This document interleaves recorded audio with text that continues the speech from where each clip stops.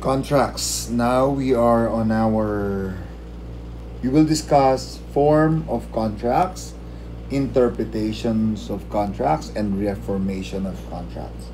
Okay? First, we discuss form of contracts.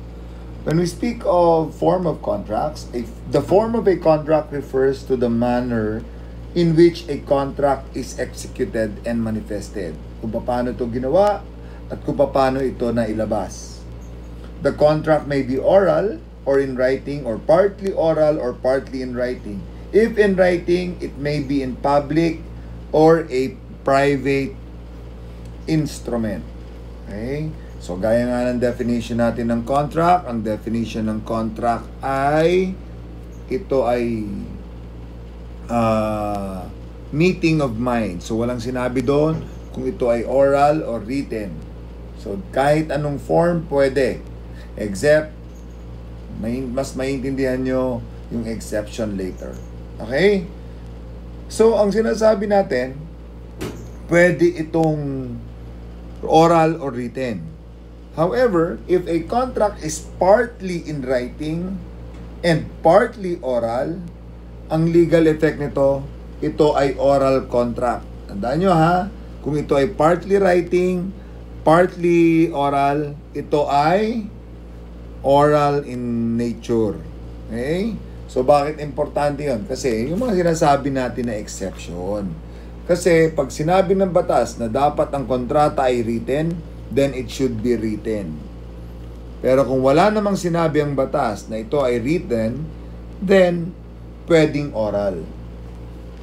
Ano-ano ba yung mga classifications according to form? So, it may be informal or formal. Pag sinabi mong informal, or ito yung common contract, ito yung mga entered into in whatever form, provided all the requisites of their validity are present.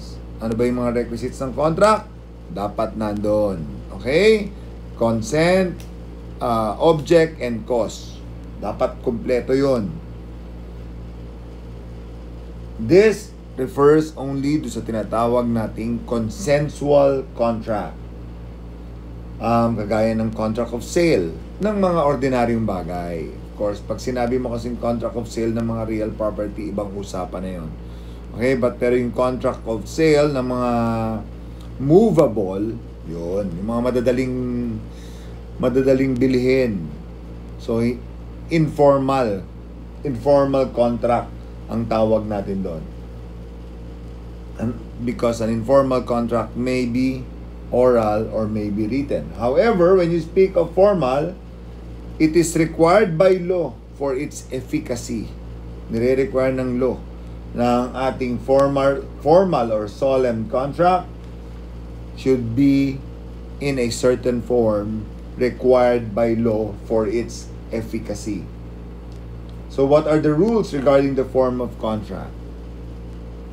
Una, the general rules are, or general rule is, of course, the contracts are binding and therefore enforceable reciprocally by the contracting parties. Pag sinabi mong enforceable reciprocally, ito ay pwedeng ipagawa on both parties, reciprocal on both parties. Whatever may be the form in which the contract has been entered into, provided all the three essential requisites again are present. That is the general rule. It is binding. Okay? Binding siya.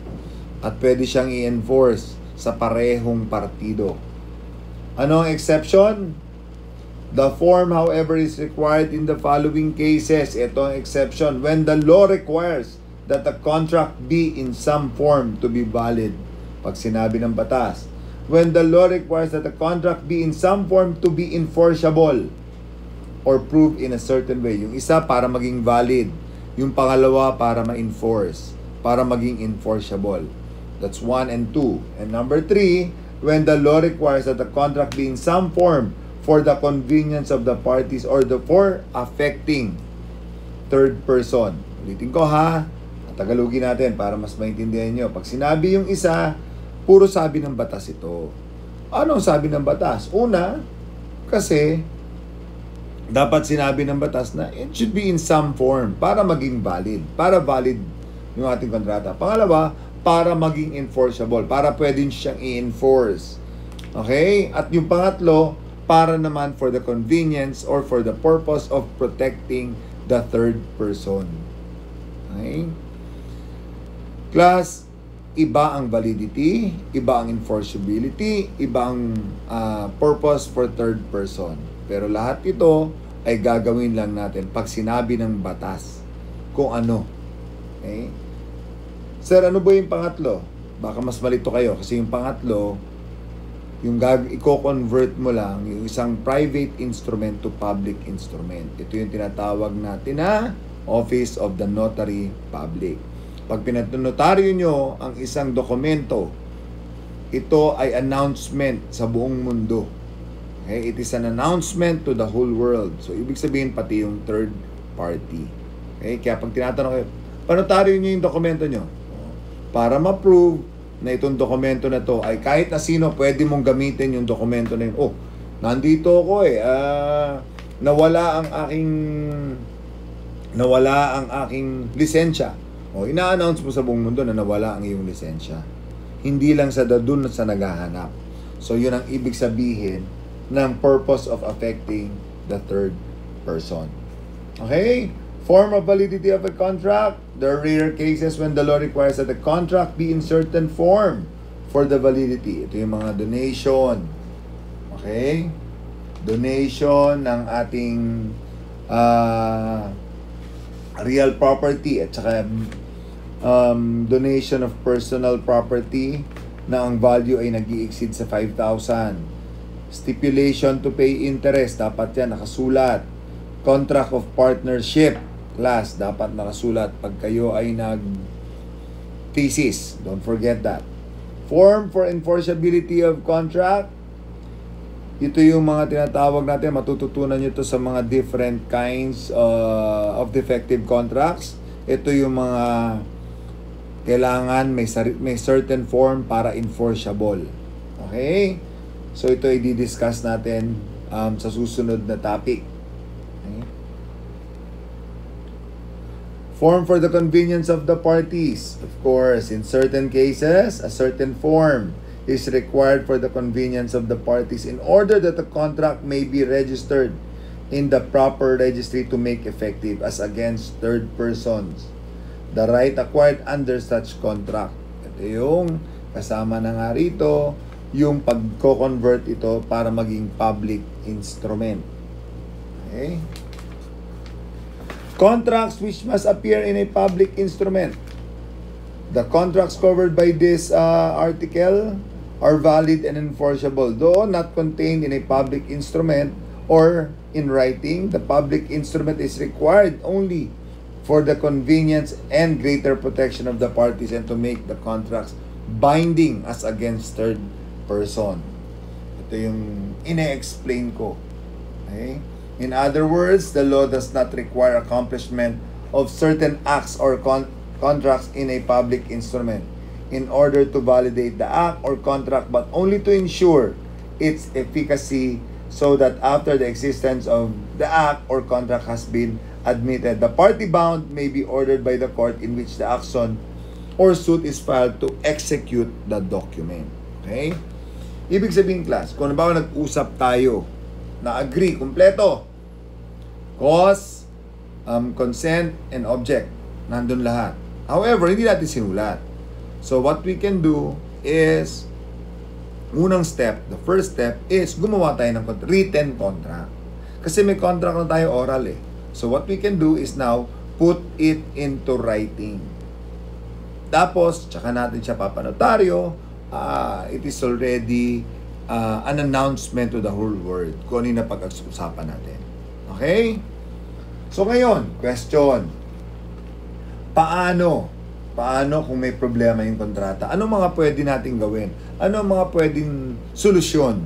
Isa dito in class, yung tinatawag nating reformation as compared to annulment. Annulment kasi natin, binubura natin eh.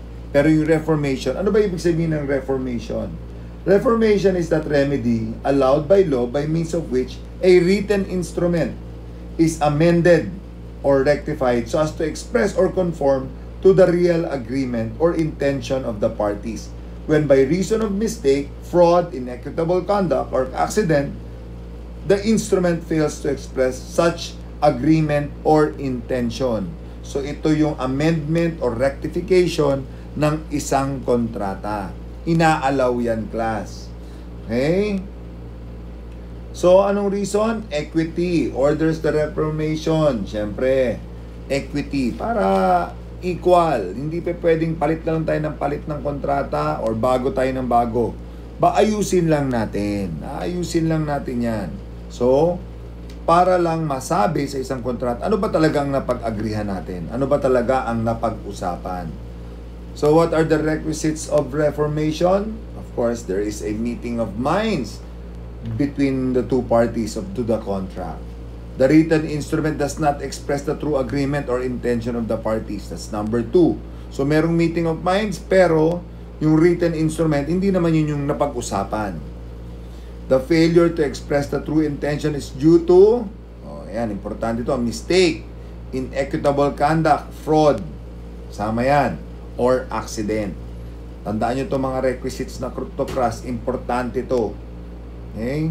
So, kung reformation, napansin nyo may mistake, fraud, or inequitable conduct, or accident, so pwede siyang i-reform. The facts upon which relief by reformation of the instrument is sought are put in issue by the pleadings. Klase ito pang mga abogado na. Okay? So, kasi ang reformation class, pupunta kayo sa korte para ipapalitan ang kontrata. So, ano yung mga kailangan gawin doon? Yun ang gagawin nating issue. Reformation. Dahil merong isang parte ng kontrata na gusto mong ipabago dahil hindi yun yung agreement nyo. Okay? So, the court intervenes doon sa reformation of contract. Okay? And of course, number 5, there is a clear and convincing evidence of the mistake, fraud, inequitable conduct, or accidents. Which is more than a mere preponderance of evidence. Dapat ito substantial ang evidence. Okay? Reformation, distinguish mo from annulment. In reformation, there has been a meeting of the minds. Hence, a contract exists, but the written instrument purporting to embody the contract does not express the true intention. Okay? By reason of mistake, fraud, inequitable conduct, or accident. Okay? So, ibig sabihin, ang reformation, pwede lang yan kung merong meeting of minds. At kung hindi man naisulat, dahil sa fraud, mistake, inequitable conduct, or accident, then pwede mong i-reform. Pero ang annulment class, there has been no meeting of minds. Okay? The consent of one of the parties being vitiated by mistake. Vitiated yung consent. Tandaan nyo ha, vitiated. Okay. What else? Mutual mistake. Ito ba yung pwedeng basis ng ating reformation? Mutual mistake is mistake of fact that is common to both parties of the instrument, which causes the failure of the instrument to express their true intention. Siyempre, to justify in reformation, anong gagawin na? The mistake must be mistake of fact. Okay? Para pwedeng reformation, dun sa tinatawag nating mistake, dapat mutual mistake at yung mistake must be factual. And such mistake must be proved by clear and convincing evidence. The mistake must be mutual, that is common to both parties. Dapat mutual, kaya nga mutual mistake. The mistake must cause the failure of the instrument to express their true intention. Okay? Bigyan ko na lang kayo ng example. Pero pag ang mistake is mutual mistake is law, the remedy is annulment, hindi reformation.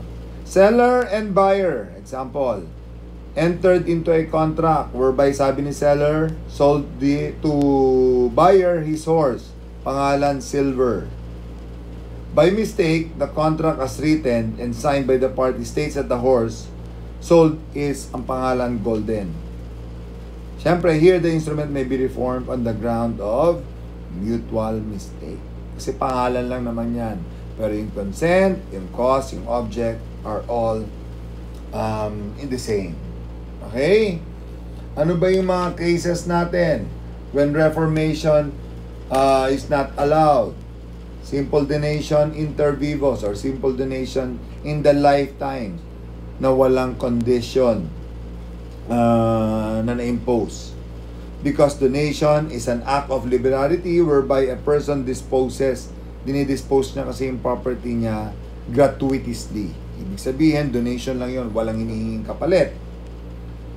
Who accepts it? So when the donor intends a donation shall take effect during his lifetime, it is a donation inter vivos. Lifetime niya. It is didistinguish mo siya sa donation ng pag namatay ka. So mortis causa ang tawag doon. So ito naman yung mga donation na nagte-take effect pag ang donation ay, ang donee ay namatay. Okay? Ano pa? Wills. A will is an act whereby a person is permitted with the formalities prescribed by law to control a certain degree the disposition of his estate to take effect after his death. So, ang will, hindi mo pwedeng i-reform yan kasi solo lang siyang sarili niyang akto yan. Okay? Because donation, like the making of a will, is both strictly personal and a free act. Okay? Sila lang ang may gusto niyan. Sino ang mga party entitled to reformation? Either of the parties, of course. If the mistake is mutual, pwede sila magpalit. In all other cases, lahat ng injured party. So, pwede nila ipa-reform ang kontrata. And the heirs or successors in lieu of the party entitled. Okay? Next. Ano pa yung susunod natin? Interpretation of contracts. Importante, class, na alam natin kung paano tayo mag-interpret ng ating kontrata. Interpretation of a contract is the determination of the meaning of the terms or words used by the parties in their written contracts. Ano yung mga ginamit na terms? Diba? Importante yan, yung usage of words. Okay? Because the literal meaning controls when the language is clear. Contracts which are the private laws of the contracting parties should be fulfilled according to the literal sense of their stipulations. If the terms of a contract are clear and unequivocal, the parties are bound by such terms. Kung ano yung literal na meaning, kung ano yung pagkakaintindi ng both parties, then yun ang magpe-prevail. Okay? Ano ba yung intention? Siyempre kasama yon. Evident intention of the parties over terms of contract. Where the words and clauses of a written contract are in conflict with the manifest intention of the parties, the latter shall prevail over the former. Ibig sabihin yung intention over dun sa words. Kaya importante, class, huwag niyong paghihiwalayin. Huwag magkaiba, parating magkapareho. Anong intention? Yun dapat ang nakasulat. It is a cardinal rule in the interpretation of contracts that the intention of the contracting parties should always prevail because their will has the force of law between them, not the words. So it is the will. Okay? So contemporaneous and subsequent acts relevant in the determination of intention. Anong ating ganon? Of course, pag sinabi naman natin na contemporaneous were the parties to a contract,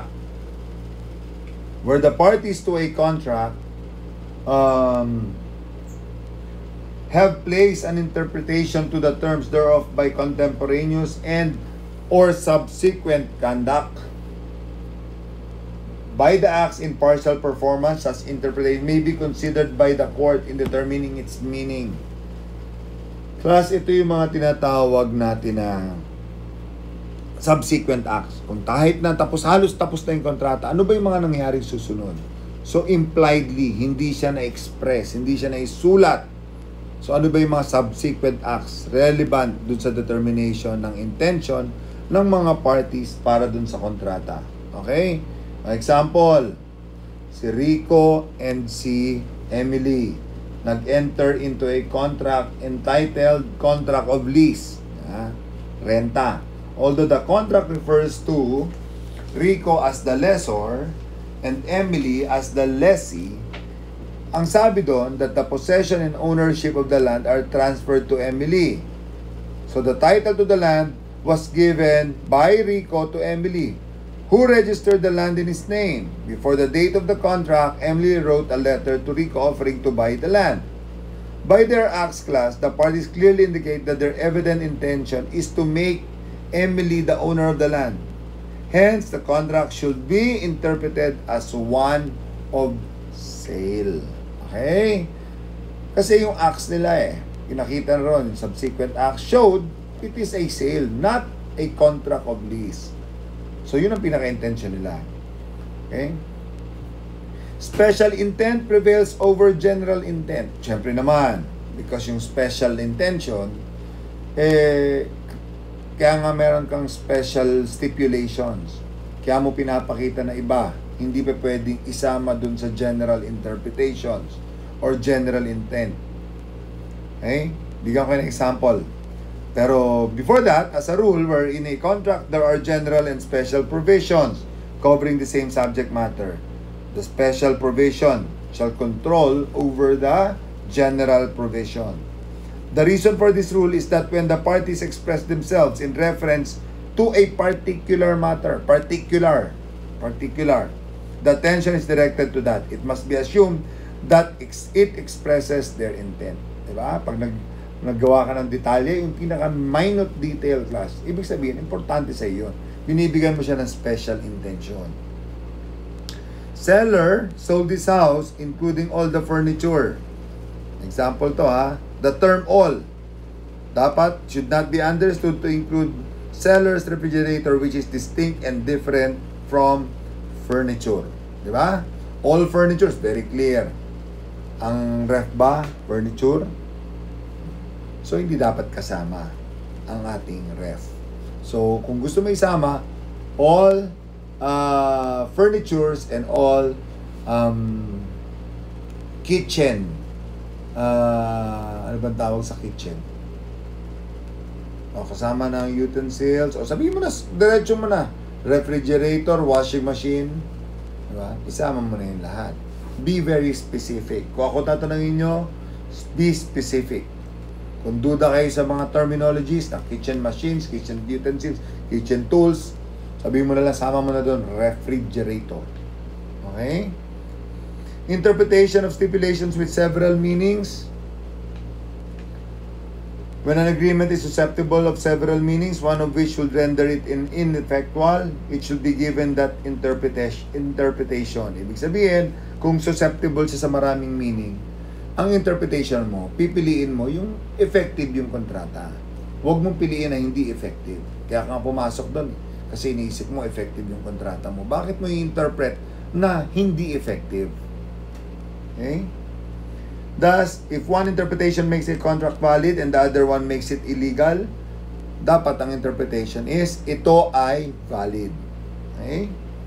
Interpretation of various stipulation of a contract. A contract must be interpreted as a whole, and the intention of the parties to be gathered from the entire instrument and not from a particular words, phrases, or clauses.